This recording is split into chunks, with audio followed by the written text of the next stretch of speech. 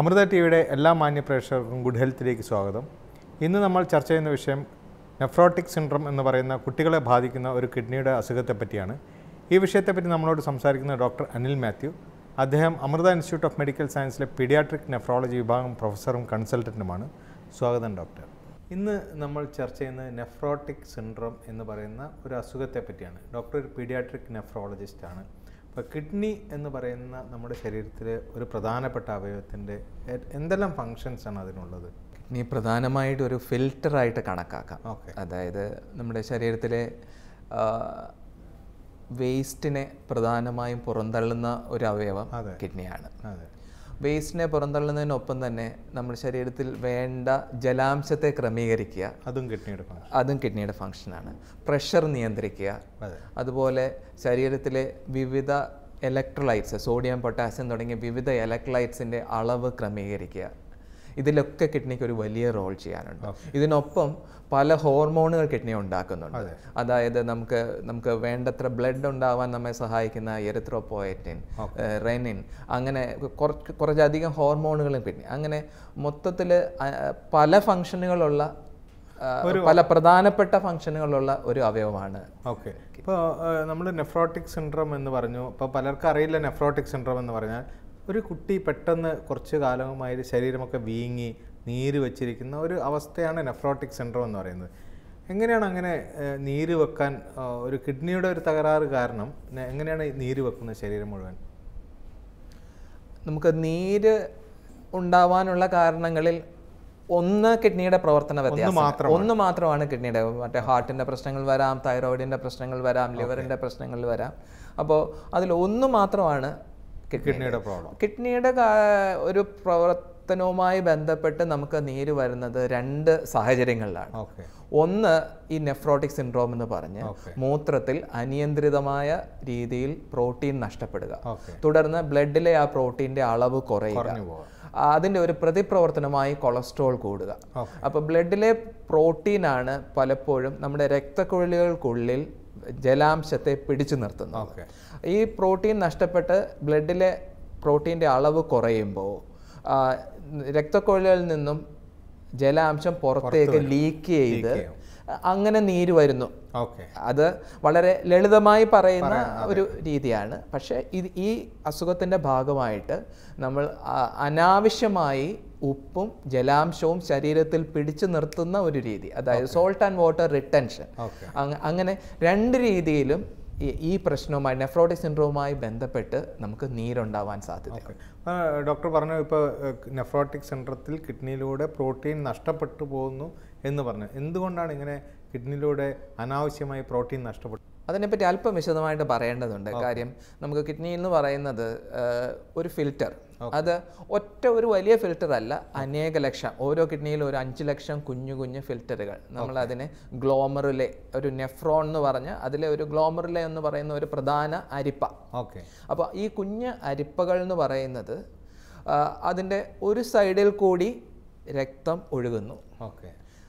നടുക്ക് ഒരു membrane, basement membrane എന്ന് പറഞ്ഞ് അതിൻ്റെ മറ്റേ സൈഡിൽ യൂറിൻ വേർതിരിഞ്ഞ് വരുന്ന ഇത്. അപ്പോൾ അതിൽ ബേസൽ മെംബ്രെയിനിൽ രക്തക്കുഴലുകളുടെ എൻഡോത്തീലിയം ഉണ്ട്, മറ്റേ സൈഡിൽ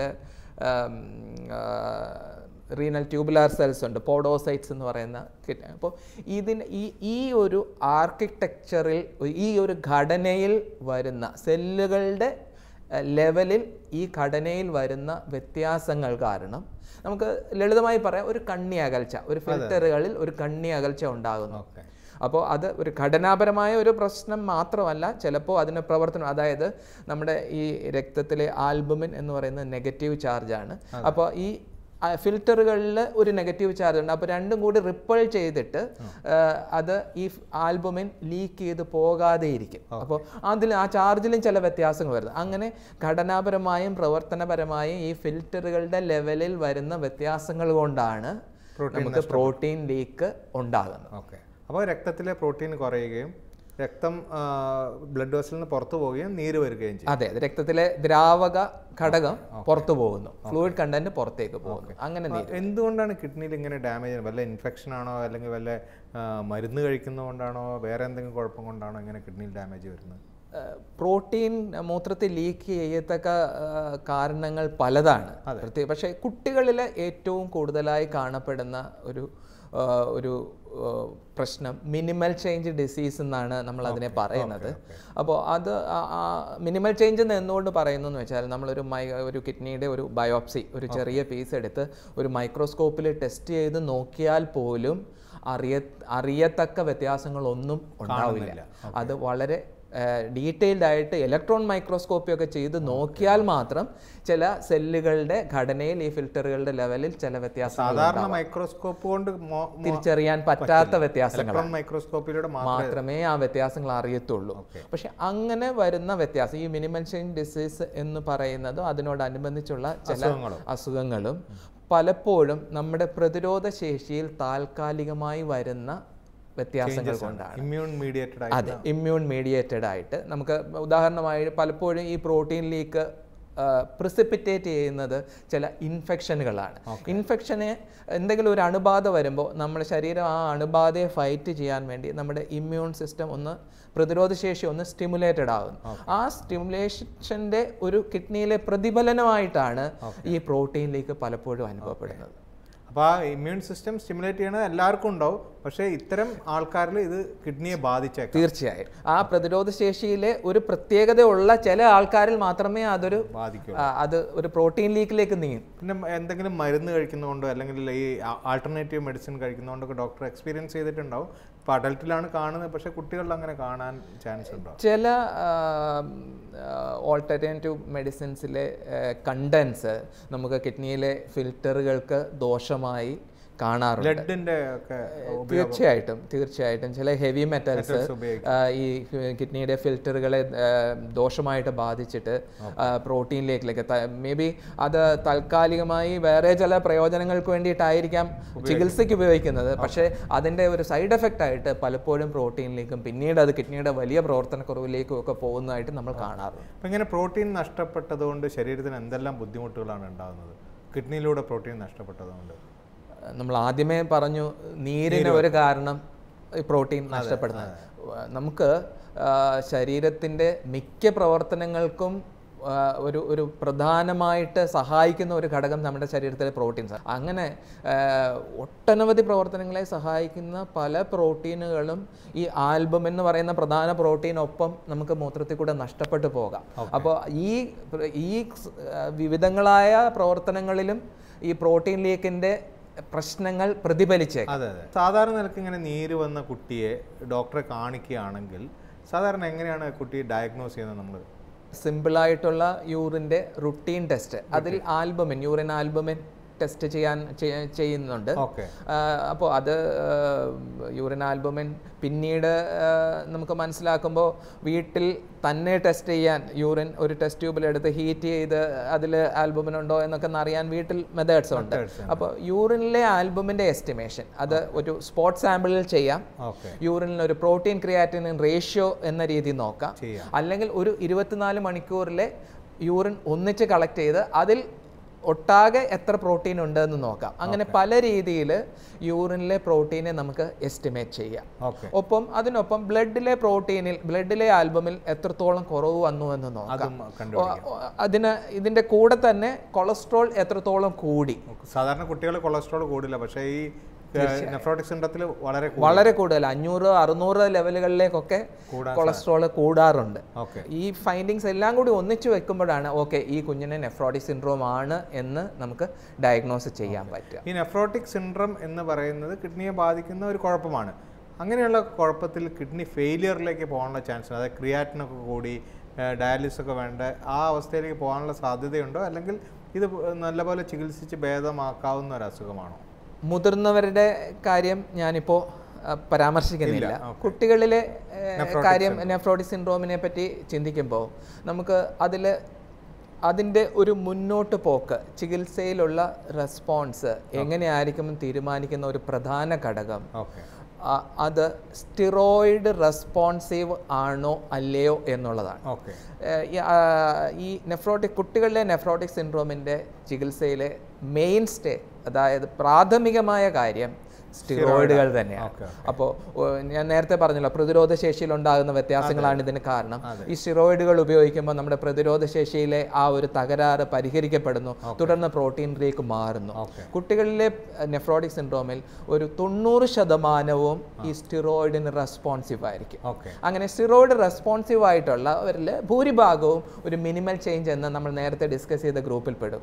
അപ്പോൾ സ്റ്റിറോയിഡിന് റെസ്പോൺസീവ് ആയിട്ടുള്ള കുഞ്ഞുങ്ങൾ നെഫ്രോട്ടിക് സിൻഡ്രോം ആയിട്ട് വരുമ്പോൾ അവരിൽ ഒരു നല്ല ഒരു ശതമാനം പേർക്കും റെക്കറൻസ്, അത് റിലാപ്സസ് ഉണ്ടാവാനുള്ള സാധ്യത ഉണ്ട്. പക്ഷേ എന്നിരുന്നാലും ഒരു സ്ഥായിയായി നീണ്ടു നിൽക്കുന്ന കിഡ്നിയുടെ പ്രവർത്തനക്കുറവ് വരാനുള്ള സാധ്യത 1-2% അതിൽ കുറവോ ആണ്. ഭൂരിഭാഗം കുഞ്ഞുങ്ങളിലും 98-99% കുഞ്ഞുങ്ങളിലും കിഡ്നിയുടെ ഒരു സ്ഥായിയായ പ്രവർത്തനക്കുറവ് ആ ഗ്രൂപ്പ് കുട്ടികളിൽ ഉണ്ടാവാറില്ല. എന്നാൽ സ്റ്റിറോയിഡ് റെസിസ്റ്റൻ്റ് ആയിട്ടുള്ള, അതായത് സ്റ്റിറോയിഡ് എടുത്തു നമുക്ക് പ്രയോജനം കിട്ടുന്നില്ല, ആവശ്യത്തിന് ചികിത്സ എടുത്തിട്ടും പ്രയോജനം കിട്ടാത്ത കുഞ്ഞുങ്ങളിൽ സ്ഥിതി വേറെയാണ്. അങ്ങനെയുള്ളവരിൽ വർഷങ്ങൾ മുമ്പോട്ട് പോകുമ്പോൾ കിഡ്നിയുടെ സ്ഥിരമായ സിവിയറായ പ്രവർത്തനക്കുറവിലേക്കൊക്കെ പോകാൻ സാധ്യത വളരെ കൂടുതലാണ്. ഡോക്ടർ, സ്റ്റിറോയിഡ് എന്ന് പറഞ്ഞു, പലർക്കും ഒരു പേടിയുള്ള ഒരു വസ്തുവാണ് സ്റ്റിറോയിഡ്. ഒരുപാട് തെറ്റിദ്ധാരണകളുള്ള ഒരു ഇതാണ്. മുന്നത്തെ കാലത്ത് ഒരുപാട് അനാവശ്യമായ ഉപയോഗം കൊണ്ടായിരിക്കാം ഇത് വന്നിരിക്കുന്നത്. സ്റ്റിറോയിഡ് എന്ന് പറയുന്ന ഈ ഒരു ഡ്രഗ് ഭയപ്പെടേണ്ട ഒരു ഡ്രഗാണോ, അല്ലെങ്കിൽ തുടർച്ചയായി കഴിച്ചുകൊണ്ട് കുഴപ്പമുണ്ടാകുമോ, അല്ലെങ്കിൽ ഡോക്ടർ പറഞ്ഞ മാതിരി ചില കുട്ടികളിൽ ചെറിയ ഡോസ് കൊടുത്ത് നിർത്തിയതിന് ശേഷം പിന്നെ കുഴപ്പമുണ്ടാകാനുള്ള സാധ്യതയുണ്ടോ? ഇതിനെപ്പറ്റി പറഞ്ഞാൽ നന്നായിരുന്നു. ഈ കുട്ടികളിലെ നെഫ്രോട്ടിക് സിൻഡ്രോമിൻ്റെ ചികിത്സയിൽ ഏറ്റവും പ്രധാനമായിട്ടുള്ള ഒരു കാര്യം, നമുക്ക് ഏറ്റവും പ്രയോജനപ്പെടുന്ന മരുന്നായ സ്റ്റിറോയിഡ് അത് വേണ്ട അളവിൽ വേണ്ടത്ര കാലം ഉപയോഗിക്കുക എന്നുള്ളതാണ്. അത് അനിയന്ത്രിതമായി വർഷങ്ങളിലേക്ക് അളവ് കൂട്ടിയും കുറച്ചും വർഷങ്ങളിലേക്ക് ഉപയോഗിക്കുക എന്നുള്ളതല്ല അവിടെ ഉദ്ദേശിക്കുന്നത്. വേണ്ട അളവിൽ വേണ്ടത്ര കാലം ഉപയോഗിച്ച് അതിൻ്റെ പ്രയോജനം എങ്ങനെയുണ്ടെന്ന് നോക്കി അതിൻ്റെ സൈഡ് എഫക്റ്റുകൾ എന്തെങ്കിലും വരുന്നോ എന്ന് ക്ലോസായി മോണിറ്റർ ചെയ്ത്, ചുരുക്കി പറഞ്ഞാൽ ഒരു എക്സ്പീരിയൻസ്ഡ് ഹാൻഡിൽ സ്റ്റിറോയിഡ് അത്ര അപകടകാരിയൊന്നും അല്ല. പക്ഷേ നമ്മൾ തന്നെ പലപ്പോഴും മാതാപിതാക്കൾ തന്നെ കുറച്ച് കഴിയുമ്പോൾ ഇത്ര സ്റ്റിറോയിഡ് കൊടുത്താൽ എൻ്റെ കുഞ്ഞിൻ്റെ പ്രോട്ടീൻ കുറയും, അങ്ങനെയാണെങ്കിൽ ഞാൻ അതങ്ങ് കണ്ടിന്യൂ ചെയ്തേക്കാം, അല്പം കൂട്ടും അല്പം കുറയ്ക്കും. അവർ തന്നെ തീരുമാനങ്ങൾ എടുത്ത് വർഷങ്ങളിലേക്ക് സ്റ്റിറോയിഡ് മറ്റു മരുന്നുകളൊന്നും ട്രൈ ചെയ്യാതെ ഈ സ്റ്റിറോയിഡ് തന്നെ പോകുമ്പോൾ സ്റ്റിറോയിഡുമായി ബന്ധപ്പെട്ട ഒത്തിരി സൈഡ് എഫക്റ്റുകൾ നമുക്ക് കാണാറുണ്ട്. പക്ഷേ വേണ്ട അളവിൽ വേണ്ടത്ര കാലം മാത്രം കൊടുത്ത് ഒരു കൺട്രോൾഡായ ട്രീറ്റ്മെൻ്റ് ആണെങ്കിൽ സ്റ്റിറോയിഡിൻ്റെ സൈഡ് എഫക്റ്റുകളെ പറ്റി അധികം ഭയക്കേണ്ട കാര്യങ്ങളൊന്നുമില്ല. Doctor paediatric നെഫ്രോളജിസ്റ്റാണ്. കേരളത്തിൽ തന്നെ വളരെ കുറച്ച് സെൻറ്റേഴ്സിലെ പീഡിയാട്രിക് നെഫ്രോളജിയേ ഉള്ളൂ. ഈ കുട്ടികളിൽ കിഡ്നിയിൽ നെഫ്രോട്ടിക് സിൻഡ്രോം വരുന്ന സമയത്ത് ബയോപ്സിയുടെയൊക്കെ മറ്റു ആവശ്യം ഉണ്ടാവാറുണ്ടോ? സ്റ്റിറോയിഡ് റെസ്പോണ്ട് ചെയ്യുന്നുണ്ടോ ഇല്ലയോ എന്നുള്ളതാണ് പ്രധാനമെന്ന് നമ്മൾ നേരത്തെ പറഞ്ഞു. സ്റ്റിറോയിഡിന് റെസ്പോണ്ട് ചെയ്യുന്ന, അതായത് സ്റ്റിറോയിഡ് റെസ്പോൺസീവ് നെഫ്രോട്ടിക് സിൻഡ്രോം ആയിട്ടുള്ള കുഞ്ഞുങ്ങളിൽ ബയോപ്സിയുടെ ആവശ്യം, ഈവൻ ഇഫ് അവർ വളരെ ഫ്രീക്വൻ്റ് ആയിട്ട് റിലാപ്സ് ചെയ്യുന്നവരാണ് അല്ലെങ്കിൽ സ്റ്റിറോയിഡ് ഡിപ്പെൻഡൻ്റ് ആണ് എന്നുണ്ടെങ്കിൽ പോലും ബയോപ്സിയുടെ ആവശ്യം മിക്കപ്പോഴും വരാറില്ല. കാര്യം അത് നമ്മുടെ ട്രീറ്റ്മെൻറ്റ് ഡിസിഷൻസിനെ ബാധിക്കാറില്ല മിക്കപ്പോഴും. പക്ഷേ സ്റ്റിറോയിഡ് റെസിസ്റ്റന്റ് ആണെങ്കിൽ, സ്റ്റിറോയിഡ് കൊടുത്തിട്ട് ഇംപ്രൂവ്മെന്റ് കിട്ടുന്നില്ലെങ്കിൽ 100% നമുക്ക് ഒരു ബയോപ്സിയുടെ ആവശ്യമുണ്ട്. പക്ഷേ ഇപ്പോൾ പതിയെ ഈ ബയോപ്സി ചെയ്യുന്നതിനൊപ്പം തന്നെ ജനിതകമായ പഠനങ്ങൾ, ക്രോമസോമൽ അനാലിസിസോടെ ചെയ്ത് ക്രോമസോമൽ സ്റ്റഡി ചെയ്ത് എന്താണ് കിഡ്നിയിൽ വന്നിരിക്കുന്ന മാറ്റം എന്ന് നിഗമനങ്ങളിലെത്താൻ പറ്റുമെങ്കിൽ ബയോപ്സിയെ പോലെ ഇൻവേസീവായിട്ടുള്ള അല്പസ്വല്പം ചെറിയ റിസ്കുകളുള്ള ഒരു ടെസ്റ്റ് പലപ്പോഴും അവോയ്ഡ് ചെയ്യാനും ഇപ്പോൾ ശ്രമിക്കാറുണ്ട്. ഈ കിഡ്നി ബയോപ്സി എന്ന് പറയുന്നത് എങ്ങനെയാണ് ആക്ച്വലി എടുക്കുന്നത്? കിഡ്നിയിൽ നിന്ന് ഒരു ചെറിയ പീസ് എടുത്ത് പരിശോധിക്കുകയാണെന്ന് മനസ്സിലാക്കിയിട്ടുണ്ട്. അതുകൊണ്ട് വല്ല കുഴപ്പങ്ങൾ ഭാവിയിൽ ഉണ്ടാവാൻ സാധ്യതയാണ്. ഈ കിഡ്നി ബയോപ്സിയിൽ സാധാരണ ചെയ്യുന്നത്, പ്രത്യേകിച്ച് കുട്ടികളാണെങ്കിൽ അവർക്കൊരു സെഡേഷൻ അനസ്തീഷ്യയിലെ ഈ പ്രൊസീജിയറിൽ ചെയ്യാൻ പറ്റുകയുള്ളൂ. അപ്പോൾ അവർ കമിഴ്ന്ന് കിടക്കുമ്പോൾ പിന്നിൽ കിഡ്നിയുടെ ഭാഗം അൾട്രാസൗണ്ട് കൊണ്ട് മാർക്ക് ചെയ്ത് ആ ഭാഗം മരവിപ്പിച്ചതിന് ശേഷം ഒരു നീഡിൽ കിഡ്നിയിലേക്ക് കടത്തുക. ആ നീഡിലിനുള്ളിൽ വരുന്ന കിഡ്നിയുടെ ഒരു ചെറിയ അംശം പത്തോളജിസ്റ്റിന് കൊടുക്കുക, അതാണ് ചെയ്യുന്നത്. പക്ഷേ മറ്റ് ശരീരത്തിൽ എവിടെയാണെങ്കിലും ഒരു നീഡിൽ കടത്തി എടുത്തു കഴിഞ്ഞാൽ അല്പം ബ്ലഡ് വരും. അതും അതിലൊക്കെ രക്തപ്രവാഹമുള്ള ഒരു സ്ഥലത്തേക്കാണ് നമ്മൾ. അപ്പോൾ ഒരു ബ്ലീഡിങ്ങിന് ഒരു ചെറിയ റിസ്ക്, അതൊരു ഇമ്മീഡിയറ്റ് റിസ്ക് ആണ്. അപ്പോൾ യൂഷ്വലി അങ്ങനെ ഒരു ബ്ലീഡിങ്ങിന്റെ റിസ്ക് ഉണ്ടെങ്കിൽ നമുക്ക് ആദ്യത്തെ 24 മണിക്കൂറിനുള്ളിൽ മിക്കപ്പോഴും ഏകദേശം 100% നമുക്ക് ആദ്യത്തെ 48 മണിക്കൂറിൽ അറിയാം. അതുകൊണ്ട് ഈ ബയോപ്സിയെ തുടർന്ന് ആദ്യത്തെ ഒരു 24 മണിക്കൂർ നമ്മൾ കംപ്ലീറ്റ് ആയിട്ട് ഒരു ബെഡ് റെസ്റ്റ്, അനങ്ങാതെ കിടന്ന്, അതേസമയം under close observation four bleeding അങ്ങനെ നോക്കാറുണ്ട്. അതിനുശേഷം ഒരു 24 മണിക്കൂറും കൂടി നമ്മുടെ ഒബ്സർവേഷൻ കണ്ടിന്യൂ ചെയ്യാറുണ്ട്.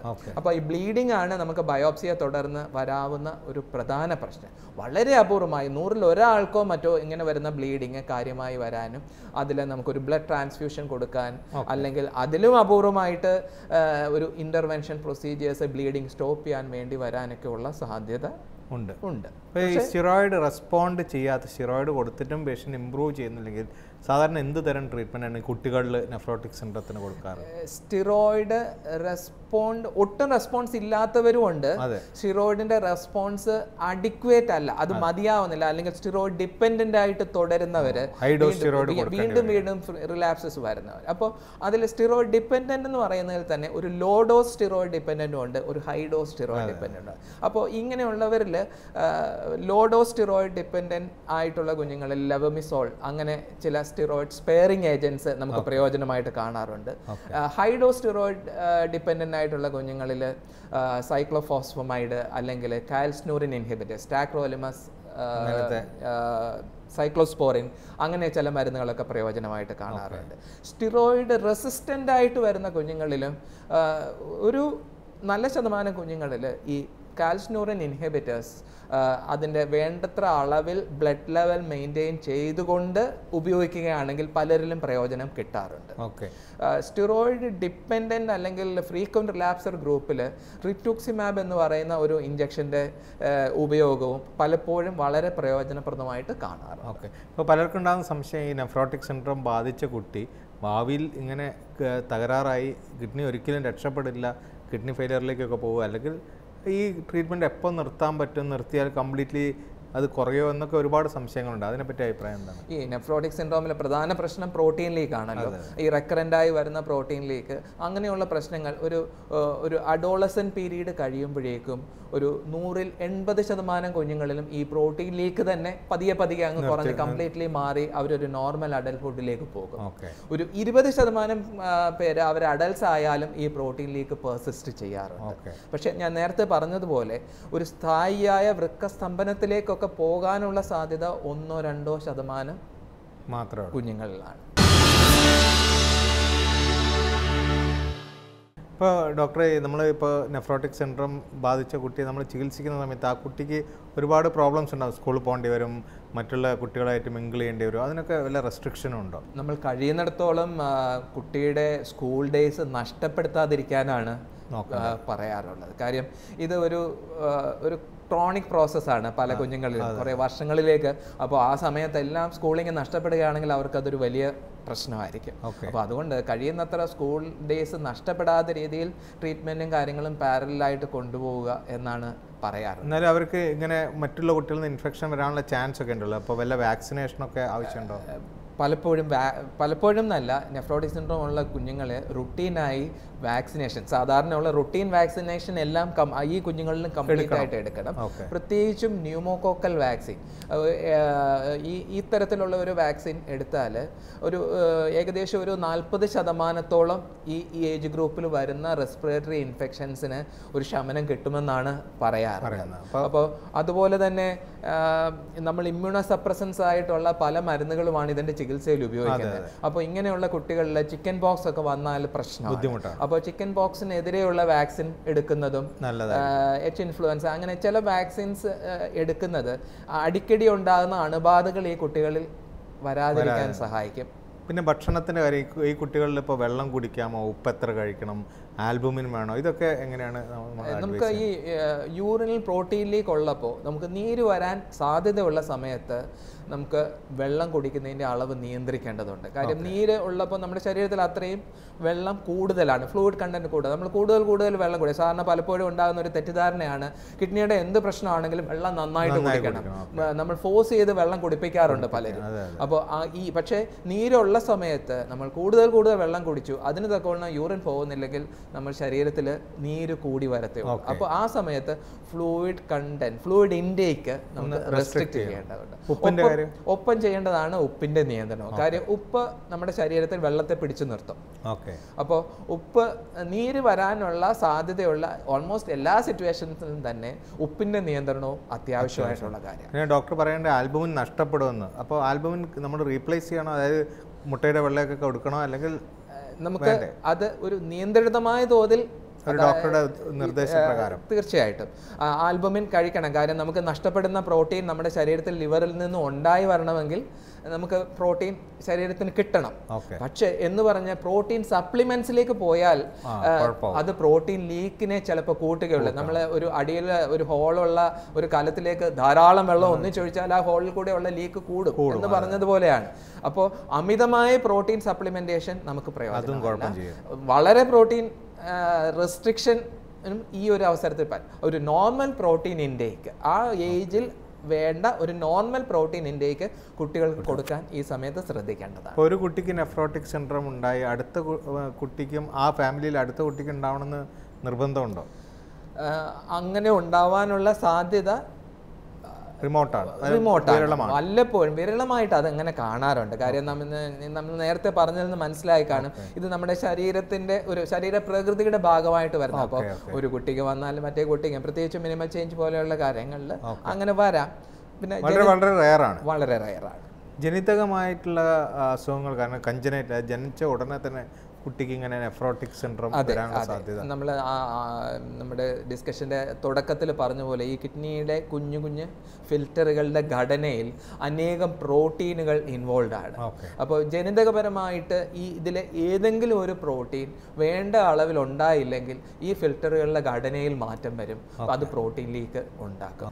ഡോക്ടർ വളരെ വിശദമായി തന്നെ നെഫ്രോട്ടിക് സിൻഡ്രോം എന്ന് പറയുന്ന കുട്ടികളിലുണ്ടാകുന്ന കിഡ്നിയുടെ അസുഖത്തെ പറ്റി പ്രേക്ഷകരോട് സംസാരിച്ചു. നന്ദിയുണ്ട്. നെഫ്രോട്ടിക് സിൻഡ്രോം എന്ന് പറയുന്ന കുട്ടികളിലുണ്ടാകുന്ന ഒരു തരം പ്രോട്ടീൻ ലീക്ക്, കിഡ്നിയിലൂടെ പ്രോട്ടീൻ ലീക്കിനെ പറ്റി വളരെ വിശദമായി നമ്മളോട് സംസാരിച്ചത് ഡോക്ടർ അനിൽ മാത്യു. അദ്ദേഹം Amrita institute of medical സയൻസിലെ paediatric nephrology വിഭാഗം കൺസൾട്ടൻറ്റും പ്രൊഫസറുമാണ്. മറ്റൊരു എപ്പിസോഡിൽ മറ്റൊരു വിഷയമായി വീണ്ടും കാണാം. നന്ദി, നമസ്കാരം.